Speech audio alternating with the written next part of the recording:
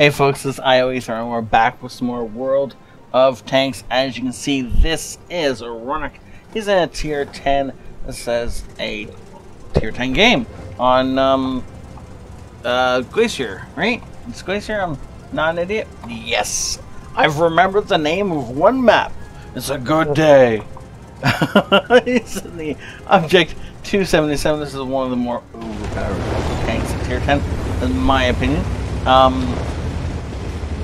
Nah, I guess it hasn't been in the game long enough for people to really know how to kill it, and so because of that, they're treating it in ways they shouldn't, and it's kind of funny to watch occasionally. So we're gonna watch somebody be stupid trying to kill this thing, I'm sure. And also, obviously, if you know how to play it, then you can play it that much better, and I'm sure Ronick knows exactly what he's doing in this thing. So let's see him as he basically starts acting like a medium tank.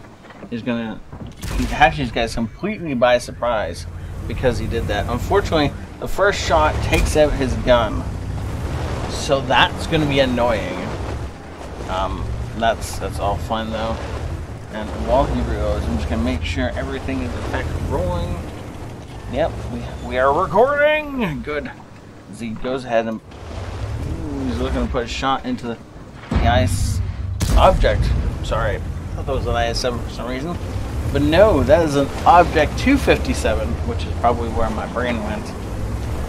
And there's two IS-7s over there. Keep in mind it's actually over there, and I can't actually see the camera right now because of the way I am recording. So, sorry if I point in the wrong directions. Yeah. E100 sneaking up on our flank, but it's an E100 and they're kind of big, so sneaking isn't really something you can do in an E100, whereas getting shot definitely is. This guy is definitely trying to get his gun down far enough to shoot us. You can't get anything, any kind of traction as far as like actual. Seriously, he's just going to come completely over the ridgeline. Okay, well, that's one dead enemy E100. If you want to kill your tank, that is the best way to do it. Just charge straight at the enemy without any idea of how to leave or how to kill them or how to do anything but die. He didn't even get any damage off as far as I know. So, you know, that's interesting. Definitely not the best way to play World Tanks, but still the way. There are definitely people that play it that way still. The Object 257 has fired at us and is back in cover. But of course, as soon as it peeks out now, we're actually going to have a beautiful shot at his drive wheel. Unfortunately, we don't do damage with that, but he does return a shell into our lower glacis. So, I guess the 257 ended up getting the better part of that deal. So, and now he just comes charging out, and we trade him 400 damage for 500 damage. Probably not worth it, except we're going to get a second hit on him, because there's no way he gets to cover in time. And no, we bounced! Unfortunate right there. That should have been easy 500 damage, which would have been really nice. It would have definitely made up for the fact that we took 800 damage to dish out 500 damage. You know, 800 for 1,000 is a trade I'll take every day, all the time. But that's not what ended up happening. Bulldog is going after our scout. I don't know if we're gonna. Oh, look at this. He's just gonna wander through the open, huh? Nice shot. Aimed that really well. That is a hard shot to make against the scout that's going full speed so far across the map. Ronick timed that really well and fired. Don't forget, he doesn't have any APCR on the tank. So if you see him making long shots like that, that is all timing. He has to time it, hint, APCR, and just like click it. No, it's all got to be done the old-fashioned way. T-44 decided he could take on, you know, the 277. Unfortunately, we didn't realize this rock was going to get up there between his reloads and then angle himself, so the poor guy couldn't do anything else against us, and it left him in a really bad spot as far as what he could do. It does put Ronick in a nice commanding position though, overlooking the enemies. He's going to be able to get shots as they decide to cross here.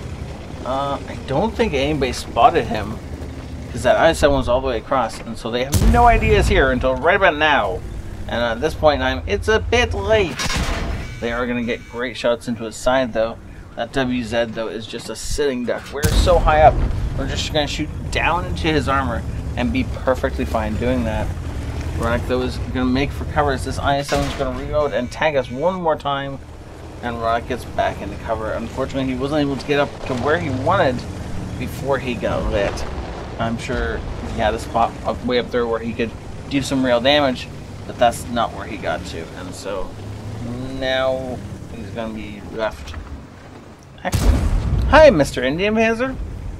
I mean, if you're not going to guard us from doing this again, there's no reason why we can't do this again. And, yep, the I-7s are just leaving the Indian to die. Oh, except we bounced. Okay. I guess that'll work. IS-7s have figured out that there's an issue. One of them looks like he's coming back to deal with Ronick. With 118 health, he can't do a whole lot. This guy. Is this Indian going to walk out far enough that we can shoot him? Looks like he is. Hi. Did you know we can shoot through your gun mantle? If you didn't before, you do now. 257 has crossed the center of the map and is going to start dishing damage out to our backline. AMX here is going to be in a tough spot where he can't go backwards and he can't go forwards. If Ronick doesn't start dishing damage into these IS-7s soon, this is going to go downhill for the team. Missing that shot is going to be unfortunate. I think personally he needs to back up all the way and start looking to kill that object. Which is apparently the same thing he does. Like, ooh, T-30 in the open, T-30 in the open. Blind shot, because, yeah. I would have taken that one too. And the object is in the little crevasse, but it gets taken out by the Centurion 7-1. I guess he must have been low health, and the Centurion just badgered him, bullied him until he got him to where he wanted him. And then he took him out. Ronick switching directions again. He has only 2 standard AP shells left. After that, he's going to have to go with the gold because it's the only thing left in his, inventory. Looking for the shot. Can he get? Yes. Okay. Well, okay. Apparently we don't need to take the shot because the Waffle Tiger already did. Looking for another shot. Looking for some cover. He's going to try and get up and above this guy so he can shoot down into him, even while he's in cover from the AMX. Don't know if this works, but apparently Ronick thinks it will. Oh, actually, oh yeah, that definitely worked. And then he just retreats, rolls back a little bit, and he's in cover. And he's just gonna reload and put another shell into this guy. Oh, he's gonna have to push further up the ramp than that. He doesn't have much left of this ramp. This IS-7 knows it. He knows that he has to go through this AMX right now. Oh! And he is going through the AMX. We got one more shot before this IS-7 is going to be rampaging around. And there we go. Ooh. Not enough to kill him, but the Waffle Charger takes him out from, again, way up the hill. And now it is a 6-on-2. As it looks like the rest of our team wiped up the rest of theirs. And there's only a VK 101P and an STRV somewhere. Now the STRV is still an STRV. It is still a tier 9. It is still deadly. So if he gets in range, then he's going to have no worries putting shots through us. VKP apparently is wandering around the nowhere zone doing something. Runner gets a... he's just going to take him apart from here. Poor guy's not going to stand a chance. STRV seems to be what the rest of our team is concentrating on. So Ronick's going to go ahead and get some damage in on this guy. And looks like the Waffen Charger wants him too. He's going to take a shot here in a second. Nope, not going to finish the guy off. Obviously does take the shot though, and Ronick's going to be able to get... Nope. The Waffen Charger reloads pretty fast, or somebody else. Somebody did. Yeah. That was the other Waffen Charger. Okay. Okay. So now, I don't know where Ronick's going to go, but that's not a great place to go. Oh, they're all dead. Okay, cool. Then jump up. Do a cliff jump. Do a cliff dive. Oh, that's a great shot. Look at that.